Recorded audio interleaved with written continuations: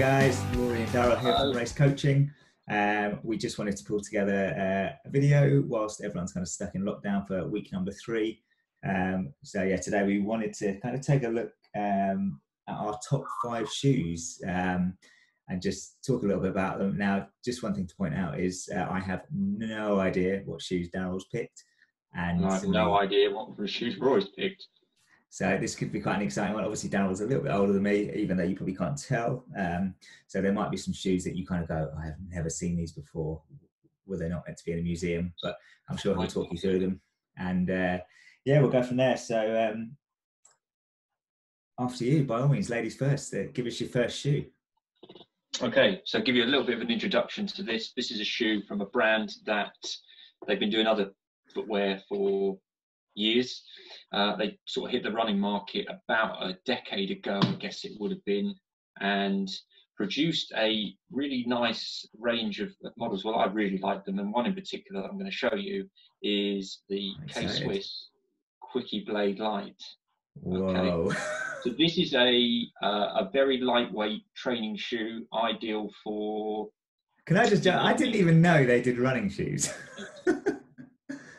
Wow. Yeah, this was a super good. So really lightweight, very, very flexible. And the thing with the focus on the shoe was the outsole being a kind of a midsole outsole in one. I don't know if you can see that from the camera.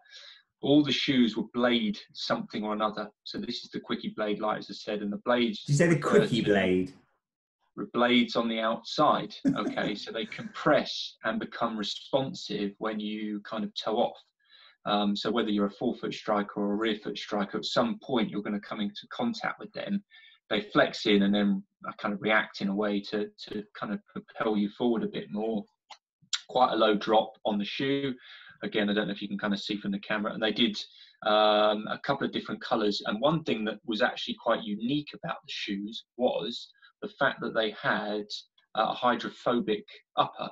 So it wasn't waterproof, but it was water repellent, because obviously water can kind of come in this side. But if it was drizzling or you were running across kind of dewy ground first thing in the morning, the coating that they'd created on the upper meant that no water could kind of come through and make your socks get wet early on. But yeah, I did a lot of quicker stuff in this. You know, I'd go out for maybe no more than sort of half an hour, 45 minutes, just as a steady run, but would then run you know, a 5k race or a 10k race in something like that, because I felt the kind of the cushioning level was perfect for that. I quite like it. It's a good shoe. I like the colour. As I said, yeah, they did a couple of different colourways, and they had a period of time where they sort of sponsored Ironman, so you had kind of the Ironman logo on some of them as well. But yeah, light, flexible, responsive. I've managed to hold on to them. They do look a little bit battered, but you'd expect that if you'd used the shoe. But no, this was This is the earliest of the 5 shoes that I've brought out. So don't worry, guys. You might start recognising some shoes later on. Then, yeah. But unfortunately, you might do some searching online, and you might be able to maybe get the odd pair or two if any retailers still got any of these knocking about. But unfortunately, they don't make this shoe anymore. But yeah, good shoe, and yeah, number 1 in my list. Wow, cool. That was a blast from the past. But I do like it. Okay, so I'm going for mine. So as you can imagine, mine aren't quite as old as that. I think probably the transition of moving house a million times during uni a while ago probably stopped me having 2 older shoes. But I'll just start with, again, not in age order mine, but kind of just sort of an order from, I guess, top 5, so number 5 to number 1. So the first one I'm going to go with is a very popular brand. Will be more popular than the ones Darrel's just pulled out. But we've got the Adidas Adios 3s. So this, as you can see, is not the kind of traditional colorway. This actually looks like I've just picked it up from a French market. This was actually a shoe that was, it was to do with a Go Active charity campaign that they ran. I actually originally, I'll be honest, I did have a different color of these, but the stitching came off and they replaced them for me with these ones. Bought these a couple of years ago, actually. You can see nice fresh mud, clearly worn them quite recently. And for me, this is a shoe that actually is phenomenal at short distance races. So it's not a shoe I would personally wear for marathons. I know a lot of people do. A lot of friends of mine do wear these for longer distances. But I just don't think they, for me, got enough support for a longer run. But actually, things like parkruns, 5Ks, 10Ks, up to 10 milers, this shoe gets you moving. I think because it's so lightweight and it's kind of shoe, when you've got it on, you don't really feel like you're really wearing anything. So you kind of put it on and you really can feel like you just want to run out the door and go for it. So yeah, really, really decent shoe, decent traction. I think what you'd expect from the likes of Adidas. I mean, the Adios has been around for years and years and years, and they've done many an iteration of it over the last kind of God knows how many years. But yeah, for me, this was a shoe I broke my 5K PB in. I also ran my previous 10K PB in 2018 in. I took a considerable chunk off my time. But yeah, so this is kind of number 5 for me. I should probably give it a little pressure wash at some point and clean it, because I do like to keep my shoes in good nick, believe it or not. But yeah, the Adidas Adios 3 is number 5 for me, just from the fond memories of some very fast running in them. So yeah, over to you. So number 4 in the countdown, and there's a bit of a theme going on here so far with kind of lighter shoes. So I've selected the Mizuno Hitagami. I might have to just remind myself which model. This was version 2. So nice and bright, as you can see. Same kind of category that this falls into. So I do know some people that would have run mileage in this shoe because they just prefer a lightweight shoe. Again, for me, this was tempo, great tempo shoe. You know, if you're going to a park run and there's it's not a grass route. There's paths. There's compact tracks, for example. This is a perfect shoe for that. So yeah, it's the bottom like it doesn't look like it's not supportive. It's as I said, particularly lightweight. Wave plate through the rear foot of the midsole. Just simple as that. It was the kind of just prior to when shoes started to change the uppers and go for kind of non-stitching. So there's still stitched components on there, the Mizuno logo, the toe box itself. That's smart. Looks nice. Yeah, it was a nice shoe. As I said, I did a lot of again, shorter stuff in it because you actually felt like you get on your toes and run quite quick. So yeah, great shoe. Still got some wear in it, possibly. Again, I've not really, because I've not done mileage like you would do in a traditional shoe. I don't kind of know really how many miles I've run in it, but it sits away in the garage, and every now and again it might take a little outing if I feel I want to. But videos like this, that's another shoe to look up.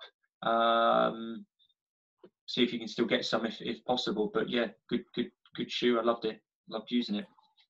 Nice. I like the colourway on that. It's nice. Yeah. Right. So for me, now this is quite a recent shoe actually. I just want to bring this in the mix because for me, it's very rare that I'll kind of change brands without lots and lots and lots and lots of research. Normally, I read up about a lot of shoes and stuff, but effectively, what I wanted recently was a shoe that would kind of do me well over trails. Now I've got a few pairs of trail shoes, but some are kind of more race orientated for cross countries and stuff, and not ones you want to put a lot of mileage in. And I was really trying to find a shoe that I could do a lot of mileage in on trails because I've been sticking to those more recently. A, to explore, and B, to kind of keep off the harder ground and just keep my body in good nick. But the shoe that I managed to find was the Brooks Cascadia version 14. So this is actually quite a new shoe, still sold today in many shops. Again, clearly got the trails on them from the weekend, so I need to probably again have a proper pressure wash session. So yeah, this is a shoe I probably got about a month ago, I would think. Actually, probably one of the most comfortable trail shoes I've ever worn. So in terms of a shoe, it's got kind of the sock lined fit inside, very good support. And actually it's on paper a pretty heavy shoe, but it's when you're wearing it, it doesn't feel that heavy. So to give you an idea as well, so I bought these on Thursday, wore them for a couple of days on the, couple of miles on the Friday, and then ran a whole marathon on them on the Saturday. Didn't break them in at all. They were absolutely perfect. My feet were unscathed. Very, very comfortable shoe. Good amount of grip. Not the best. It's not going to be like a Solomon or a Hoka, but actually just for adequate kind of muddy courses will be absolutely fine. Nice design as well. Nice color. Nothing too crazy, but got a bit of kind of Larry orange in there just to give you a bit of jazz.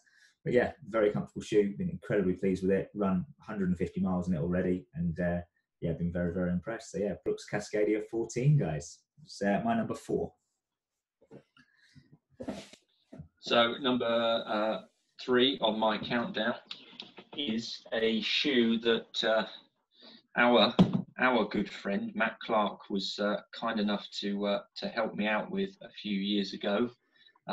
He's also a co-sponsor of our Lockdown League 5K, which is due off this week. But yeah, the shoe that I'm going for next. I hope it's a Hoka.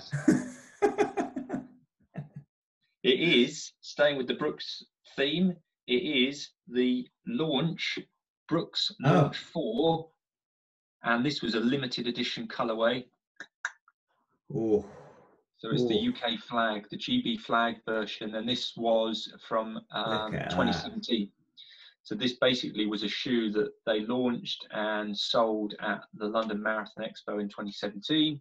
Hopefully, if I bring the close to the camera, you might be able to see the London 2017 on the side.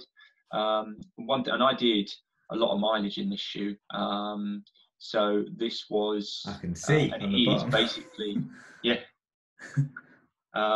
So it's a shoe for longer training runs. I know the next step up above this shoe is the Ghost, which I've had many pairs of and loved to bits. But the thing I liked about this shoe is this is kind of really your kind of old school Pegasus rival in a way. There's not too many thrills about the shoe. You know, Brooks used their DNA cushioning in it still. It was almost completely non-stitched up apart from the toe box, but again the same thing as Rory's just been referring to. In this case it was just put the shoe on and run. There was no kind of breaking in time, and I would say really after kind of 2017 was when we started to see shoes change their uppers, so you could just put shoes on and run. But yeah, I love this shoe. As I said, did a lot of mileage in it, and actually doesn't look as though it's particularly battered in a way, but you kind of know after a while that the midsole was just not giving me the cushioning that it previously did. But yeah, great shoe. And then since that I've had another couple of pairs of launches that I've just done bulk standard mileage and just gone out and run, and there's no I wouldn't race in this shoe because it's certainly not as light as the previous 2 shoes I've told you about. But no, great shoe, loved it, and would continue to use something similar to this day. Nice. So that's number 3. Okay, so number 3 for me. So this shoe is probably one of the only trainers I've had a couple of pairs of, actually. And yeah, I wore this particular model for, I would say, 18 months solidly. Did quite a lot of races in it, a lot of park runs, again sticking with the theme of kind of the faster stuff. Yeah, so this is a brand I haven't worn as much recently, but certainly for about 18 months, 2 years, wore a good few models. But this is the New Balance 1400 version 5. So this is predominantly a racing shoe. You can see inside, sort of, it's kind of worn off, but it basically just says racing and then something like Silent Hunter or something, some crazy kind of spiel to suggest it's a very quick shoe, which it is. So actually, this was the first shoe I broke 18 minutes in for 5K. So it has a lot of memories for me. Ran a lot of half marathons, 10 milers. This was kind of the shoe I wore before I started delving into the world of Nike and Vaporflies and stuff like that. So yeah, I had a couple of pairs of these. These have probably done a good 700-800 miles, but actually, to be honest, they're not too knackered. Kept these in pretty good nick. My other pair, however, had done about the same, and they all started coming apart here. But again, the good thing with New Balance, that anyone who wears them, they're typically very, very comfortable shoes. Even for the kind of racing shoes, you still feel like you are getting some support, and their kind of Rev-like cushioning on the bottom is, personally, I think revolutionary. See what I did there? But yeah, no, very, very good shoe, good traction. Quite similar to kind of an Adios in terms of how they feel when you put them on, just slightly heavier, and you feel a bit more cushioning. So you could get away with some training in these, but yeah, had some brilliant, brilliant races in these, and yeah, very fond of them. So that's my number 3, the New Balance 1400 version 5. Oh, number 2 now, So Darrell. here we go. We're moving on to number 2. So we kind of, how I've set this out is we're going kind of the kind of the tens, and moving right the way up to almost like the modern day. So yeah, we've some of the, certainly the first shoe is a good 10 or 12 years old. But yeah, moving to my option 2, or my number 2 in my range. Can I take a guess? This is a shoe. Yeah, have a guess.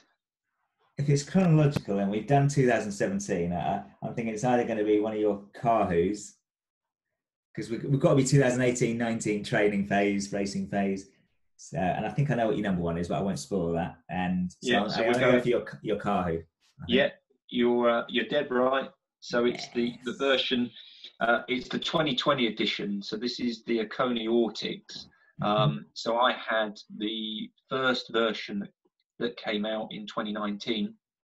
And actually, one thing about the shoe, you can see it's done a bit of training, already been putting some miles into the shoe. I just said that doesn't look too bad considering. I just want to point out, Darrell and I got taken before lockdown. Yeah, on a very, very muddy trail run. So thanks, Paul, for that. Really appreciate it. They don't look too bad because I washed mine, and yeah, considering what they look like. I kind of gave them a bit of a brush off, and continued to train in them, and kind of did my run. They look like a shoe again, but carry on. But yeah, so I had 2019's version, which the upper was still virtually the same kind of colorway. It had a slightly different look to the upper. This is now completely one piece. So everything is kind of heat bonded onto the shoe. It uses what they call like a fulcrum sole. So in some respects, really to simplify it, it's kind of a cross between a Hoka and a Brooks shoe in terms of how it will actually feel. It's kind of got that rocking system within it to just when impacting, you're kind of just propelling forward slightly, reducing impact. But one thing about it is it's a training shoe, but it's a lot lighter than what you'd expect a training shoe to really be. So certainly my old version, when we were doing some of our marathon work, certainly last year for Manchester, going out and doing some of those slightly quicker, longer training runs, didn't feel as though it held me back in the slightest whatsoever. But the key thing to point out on these was I was just so impressed with the durability. It holds your foot really well. It's kind of got there's a stability unit either side, but it just means that just tunes everything up so that your actual balance is good. But no, in terms of its durability, it was amazing. So in 2019, I started using the first model that I got in January, and I kind of retired them in October, after I reckon a good 800 miles. So it kind of shows you the shoe might not necessarily be as well known to people. Not many sort of running shops are actually selling it at this current time. I know certain ones are taking it on, but if you do get a chance to try and give them a whirl, because as I said, and the outsole wore particularly well, and even my old ones don't look much different to what the kind of the tread is on with these now. But yeah, just a great, almost like a no frills kind of shoe really. You put it on like a racehorse in a way. I refer to it as. It just does the job, stays all day. You go out and put mileage in this, and just it will just live up to it. So great shoe, and this is my number 2. Nice, and I can vouch for that. Having a pair myself, it was very close to going on my top 5, I have to admit. But I thought because it was still quite new, I didn't put it in there. But yeah, really cool shoe. And also for those people out there who love casual trainers, these guys make some really awesome casual trainers. A bit like New Balance as well. They have some really trendy kind of fashion shoes. So take a look, check them out. Finnish sportswear brand, or sports bear brand, as they kind of publish. And Darrell's clearly sporting the t-shirt as well today. Look at that. See, proper brandist. Bit of a fan. So my number 2 shoe. So I'll follow on the same theme as the previous shoe, sticking with the New Balance theme. So on that, Darrell, any ideas what this shoe might be?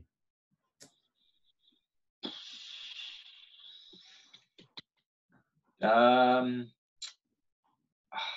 that you're using maybe something you're using at the moment? No, I haven't worn it for a while. It's certainly a shoe I've talked about. you're not going to pick out a oh, damn you. I want to say an On, maybe. No, it is still New Balance. So I'll put you out of your misery. I'll put you out of your misery. Yeah, go for it. So this is the New Balance Zanti V4. So this shoe has done a lot of mileage. I have very little tread left on this shoe, as you can probably see up here. Reason why I picked this is, so again, this is pretty much a lightweight racer. It's very similar to the 1400, but kind of, I guess, marketed as more of an everyday shoe, but similarly still gives you the ability to do some slower miles, do some quick stuff, and a bit of an all-rounder without being too over the top cushioning. So it's still quite a lightweight shoe. Again, very comfortable. The reason why I picked this is, so I wore this for not one, not two, but 3 ultra marathons last year within the space of 2 months. I was massively panicking. I had Endure 24 solo last June. Didn't know what shoe to wear because I think, for a lot of people, that's the most critical thing to get right. And this was a shoe I'd been training in a lot and loved it. I did all my kind of weekly mileage in it. Very comfortable, never had any problems with it. So I just decided to use this, and I'm so glad I did. I tell you now, this is a shoe, to have a shoe that you can wear solidly for almost 24 hours and your feet be completely unscathed after. I don't know many shoes that could do that. So either I was incredibly lucky, or this is a brilliant shoe. And again, I wore this for 2 more ultras, so Race to the Stones and a Salisbury 50k as well. Yeah, I mean, a lot of memories for this shoe. Absolutely love it. This is the kind of shoe that I wish I had bought 2 or 3 pairs of. Unfortunately, they're very hard to get hold of now. New Balance tend to kind of hide their shoes once they bring out new models. So this has now been replaced by the Zanti Pursuit. It's probably the closest model. I haven't tried that myself. I did try another one of their models, the Zanti Solus, which had the kind of almost like this soft lining at the top, but it just didn't fit very well and felt too tight on the front. So I may get another pair of these. I've seen a few pairs kicking about in kind of God knows where in Europe, but they're quite pricey as a result. But yeah, brilliant shoe, very, very durable. This has done probably nearly 1,000 miles, and yeah, it's warm, but considering what I've done in them, it's in good nick. So yeah, the Zanti version 4 by New Balance is my number 2. Yeah, so I know what your number one's going to be. Yeah.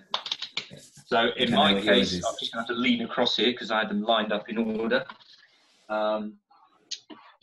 So kind of my theme's been, as you see, so a couple of lightweight shoes, a couple of training shoes, and then more really kind of a longer racing shoe now. So this is a current shoe. Oh, which one is it going to be? Right up to date. Yeah, current shoe, right up to date. And I'll give you a little bit of a... yeah, it's going to be 1 or 2. But I'll give you a little... those that watched our video on some of our recent reviews that we did reviewing 2, I talked about this shoe in particular several weeks back, and I've started using them myself. So my number 1 in this range is the Hoka Carbon X.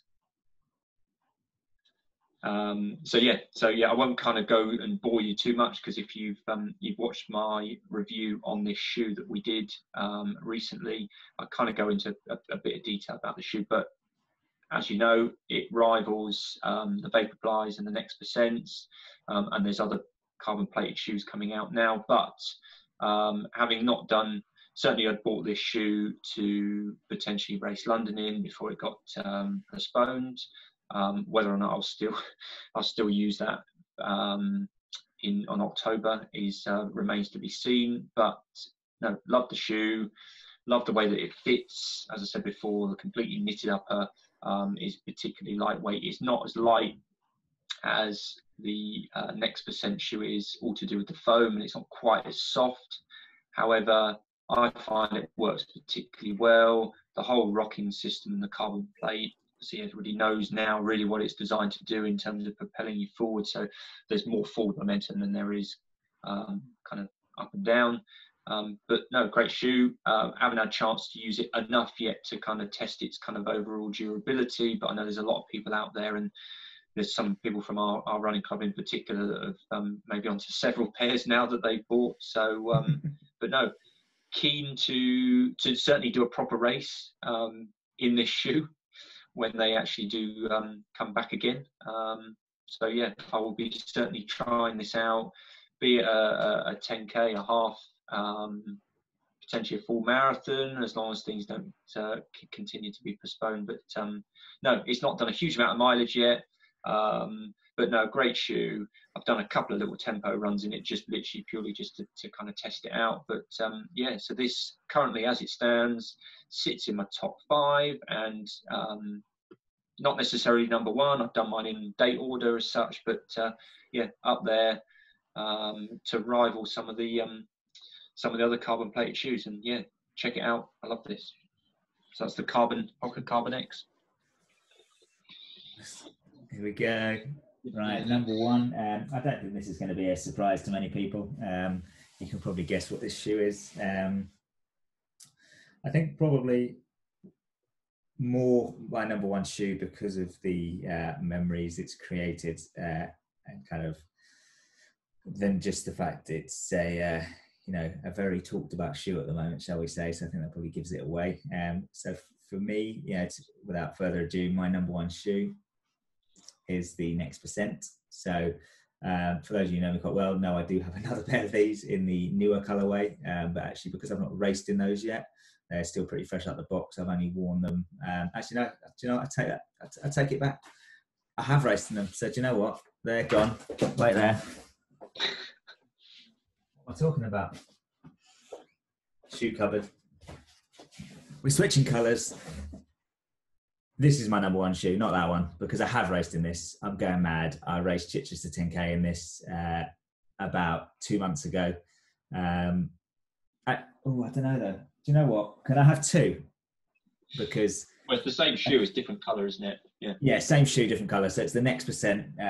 Just because I ran Chicago in these, that's probably my number 1 race. And we will be doing a video later this week that talks about our favourite races as well. So stay tuned for that. So I kind of wore these in Chicago last year. Brilliant shoe, a massive improvement on the previous version on the I forgot what they're called now, the Vaporfly. What were they? 4%. That's it. Yeah, 4%. So these are probably 5%, I guess. But yeah, actually very comfortable. You can get away with long training runs in these. I certainly wouldn't wear them every time you go out, but they've improved a lot of stuff on it. Very, very fast. I mean, there's a reason why you see 90% of elite runners wearing these on the start line. Certainly in terms of durability. So to give you an idea, mine's done about 300 miles, and yeah, they're not bad. They're better than some people's I've seen, but they're certainly not going to be a 1,000-mile shoe. But just for the memories alone, this is my number 1 shoe. So there you have it. There are our kind of top 10 shoes, if you like. Again, if you like our content, please do subscribe to our channel and click the little bell icon on the bottom right-hand side. That will just notify you if we upload any more videos. If there's any content you want to see, let Darrel or I know. We're more than happy to do pretty much any videos. We're hoping once we're allowed out of lockdown, we're going to do a few more kind of fun challenges out on the roads.